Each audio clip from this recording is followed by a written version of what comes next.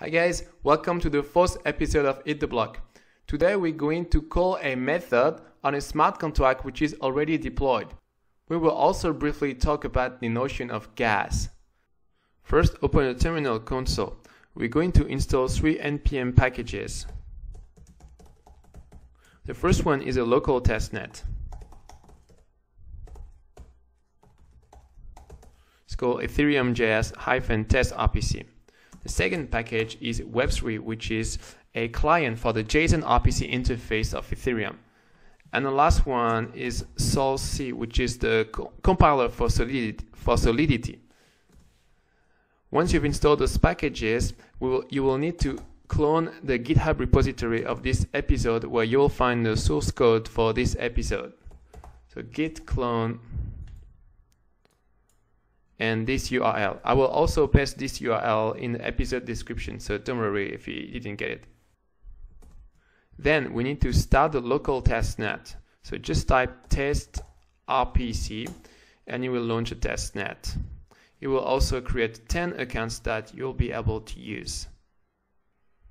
Open a text editor and open the smart contract helloworld.sol.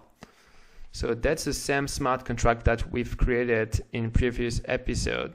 So it's very simple. There is just a constructor function that assigns a string to a internal variable called message, and then there is a getter function, getMessage, that returns the value of this internal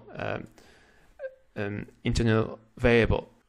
So today we're going to call this getMessage method from outside this contract once it's deployed, and we're also going to talk about the concept of gas.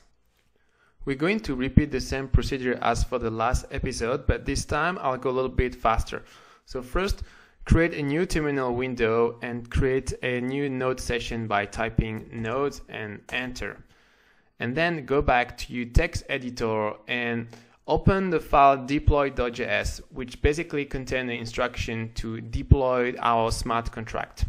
So we're going to go block by block. So the first block is where you create the Web3 object and you connect it to the network, and then you check all the account that you have. So we're going to do this, Control C, then go back to the node session and going to paste this block of instruction and press enter. Okay, so if you see this, it means it worked. Then we go back to our deploy file, and we're going to first compile our contract with Solc, the Solidity compiler. Then we're going to create a contract object with Web3, and then we're going to build a transaction object. So I'm going to copy this whole block and I'm going to paste it. So it's from line 12 to 24 in the deploy file. And then I'm going to go back to the node session and paste all of this.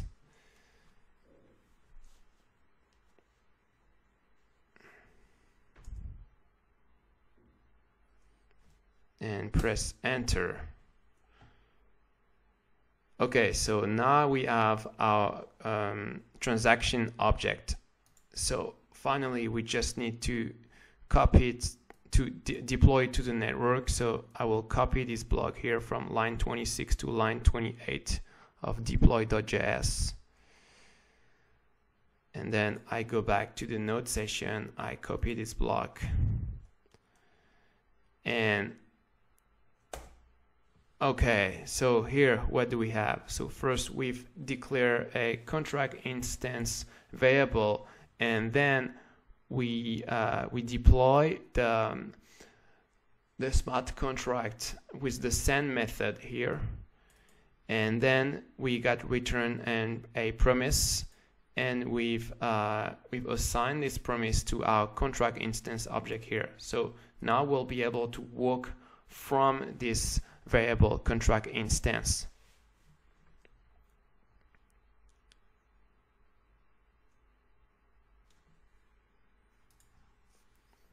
So let's call a method with this object. So contract instance and all the methods are defined in the methods object.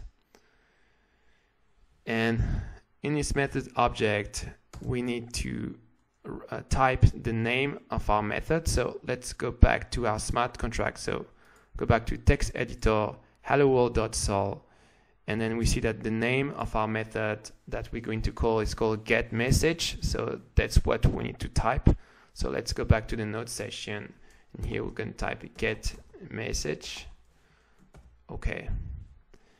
And this getMessage method, we need to call it with the call function. So, so first we need to call it like this. So in our case, there is no argument, so we don't need to give it anything inside the parenthesis. Then we need to call it like this. Call. And then we're going to be return a promise. So in a then like this. And we're going to console log what we have. Okay, so let's see.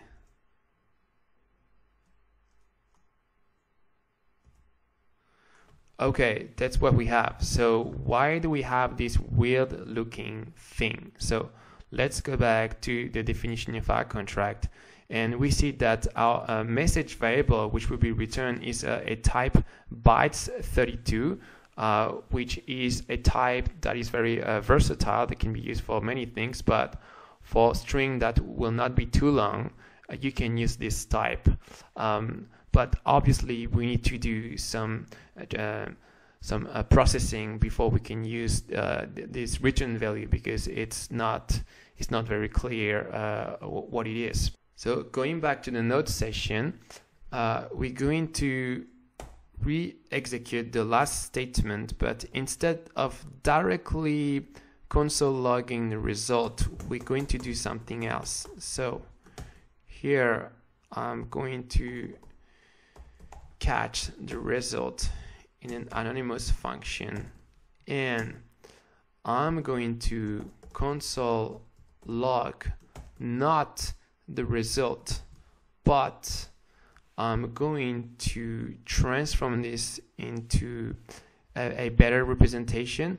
So I can use a utility function in Web3 utils, and this is called x to ASCII like this, and we're going to pass it this result thing, and what we should see will be hopefully more understandable. So let's press enter, and what do we have here? Yes, we have something easier to understand. So this is just hey. Cool.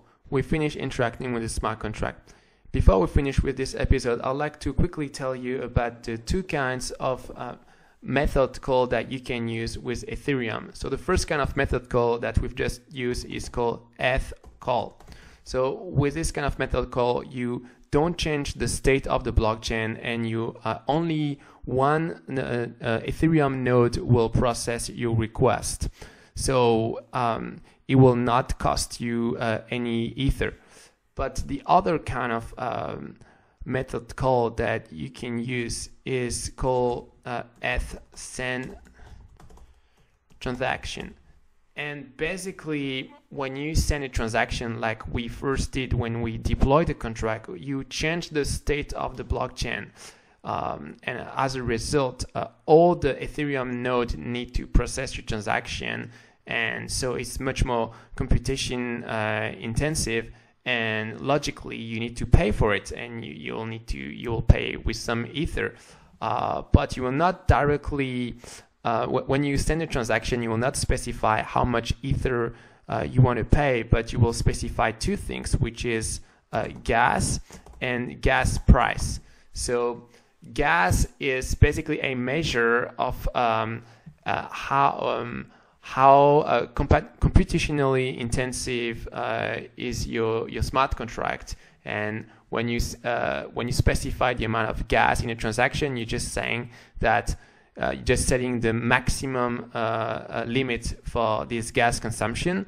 But the gas in itself, it's not something that you can buy and sell. So you need to relate this gas with Ether, and that's why we have this other parameter which is called gas price. So by specifying gas and gas price, you specify to the network the maximum amount of Ether that you're willing to spend for this transaction.